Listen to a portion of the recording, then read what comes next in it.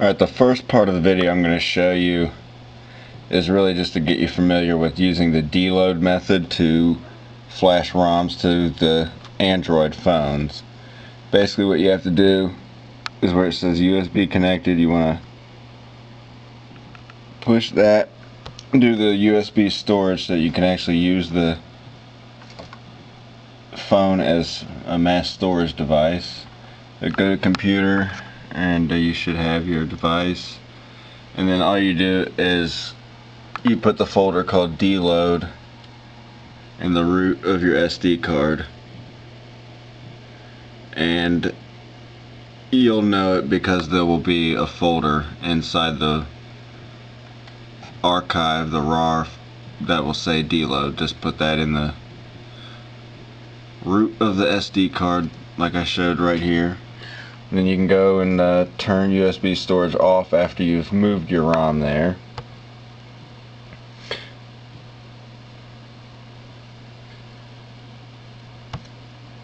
Now the reason I'm making this is to show you how to actually go from stock to a custom ROM and back again. So the first part's actually going to be showing you how to recover it to stock.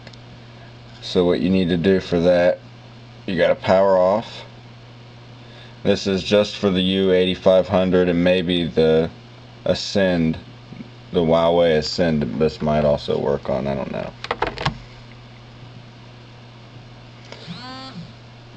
Power the phone off.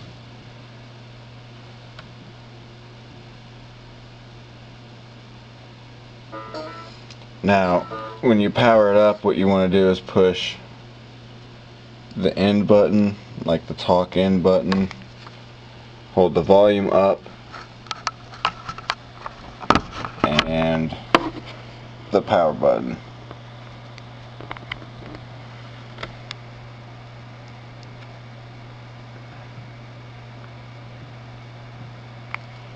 And then you'll get a screen like this.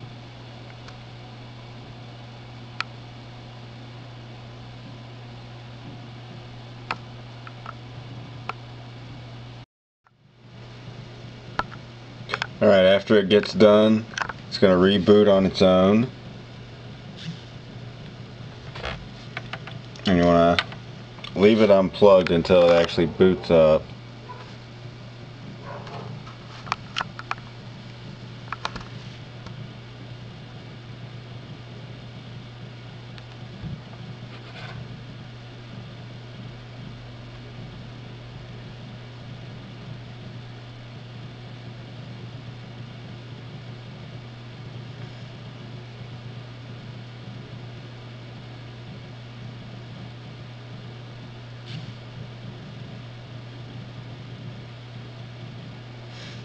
It'll reboot itself twice when you do a firmware update like that.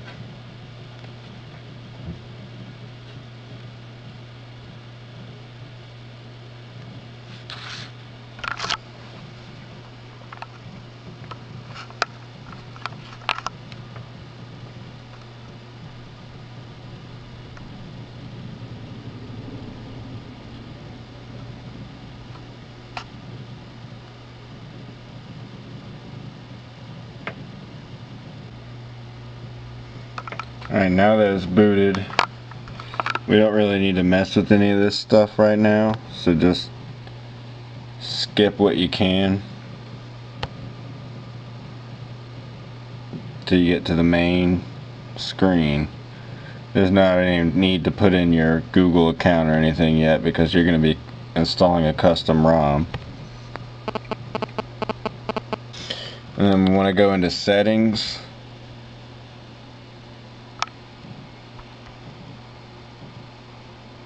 Applications, turn on unknown sources,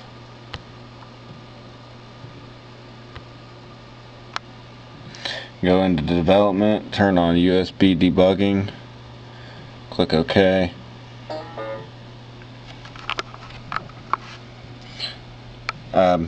You also need to first install the drivers on your computer. They automatically will install from the phone or you may have to go into Device Manager and install the drivers, but anyway, this should be for people who know kind of a little bit about what they're doing anyway, because you have to have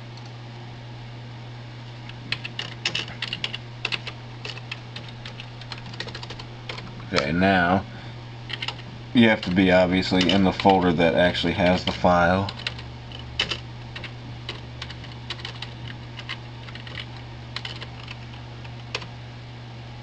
And you should get something like this. Success. Now you go back to your phone.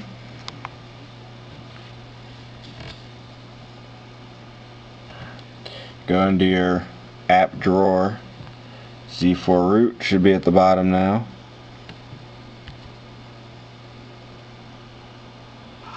You want to click permanent root.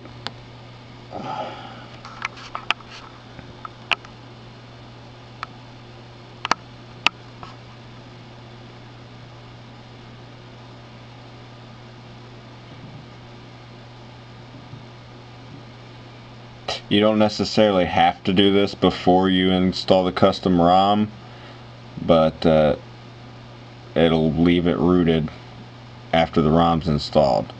Now when you run it, it's going to reboot the phone, and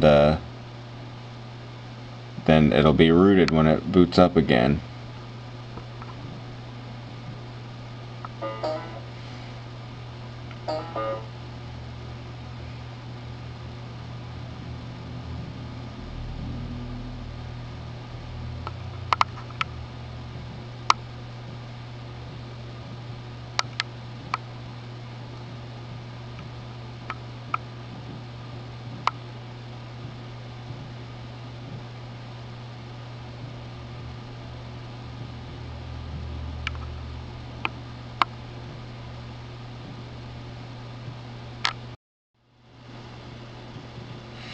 Okay, now that I've got the phone booted back up, I'm going to open Z4 root once again, just to confirm that the root went through.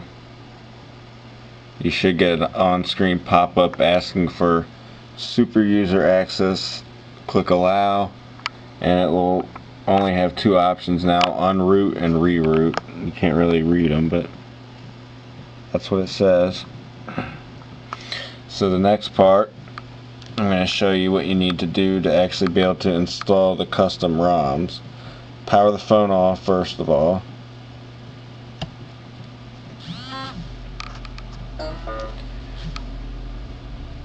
I'll have a download link in the notes for the video to tell you where to get this stuff. But the next thing you're going to want to do is go to this Clockwork mod folder, which you'll have to extract, and it'll have some of the files already.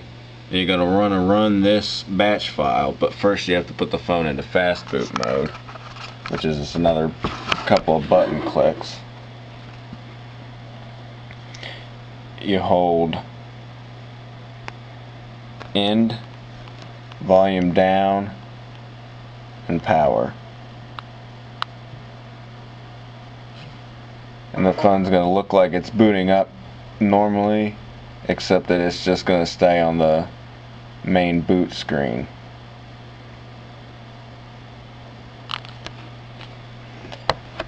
Now you can use the SDK to confirm that it's in fast boot mode, but as long as it doesn't go to the Android screen like it's loading, it's in fast boot mode. Now run the batch file. It's not in English, so the characters don't show up correctly.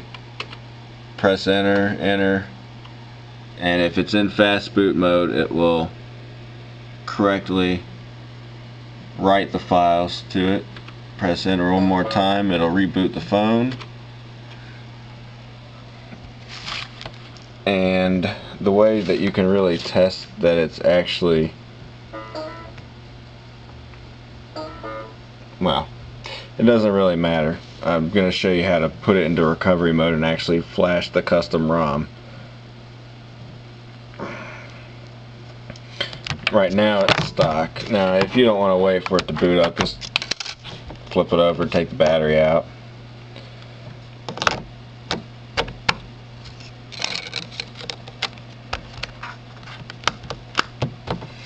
And then to put it into recovery mode, instead of doing end, you hold the green send button, volume up, and the power button at the same time.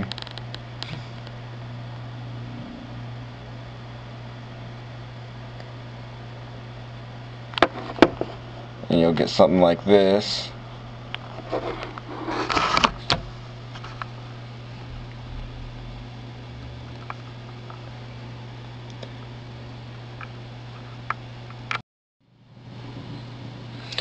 Alright, so from the recovery you're going to want to just, well, the first thing you do before you install a ROM is you're going to want to wipe all the data. So you want to do wipe data, factory reset. These are all menu options. Click yes.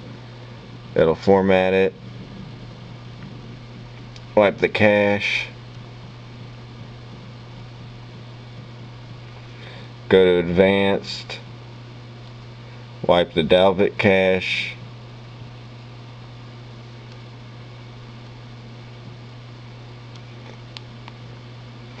And then you're going to want to go to install zip from SD card, choose zip from SD card, and in this case it's going to be named Ginger Evo 2.0.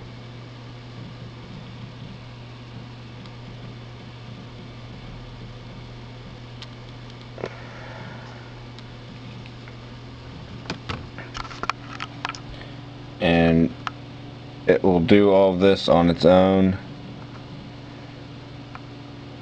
When it's done, you will want to reboot the system. It'll be the a menu option in the recovery. Just reboot the system.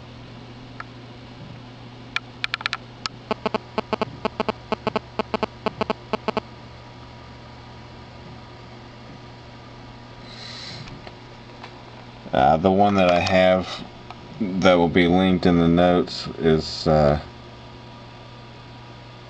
in a different language.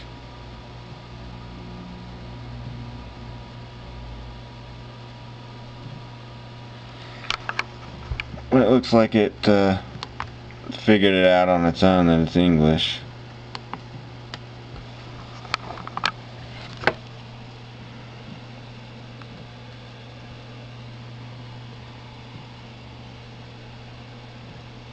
I'm just going to skip the Google stuff for now, but obviously if you want to, you can now put in your Google account information and get your contacts synced.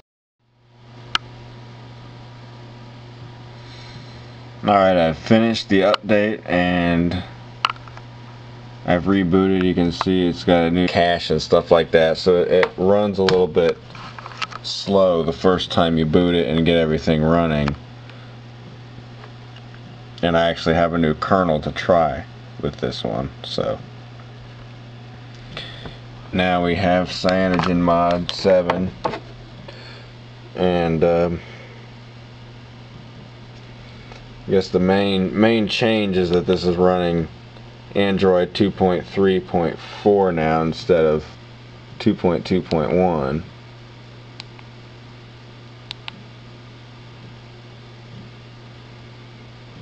I doubt you're going to be able to see this on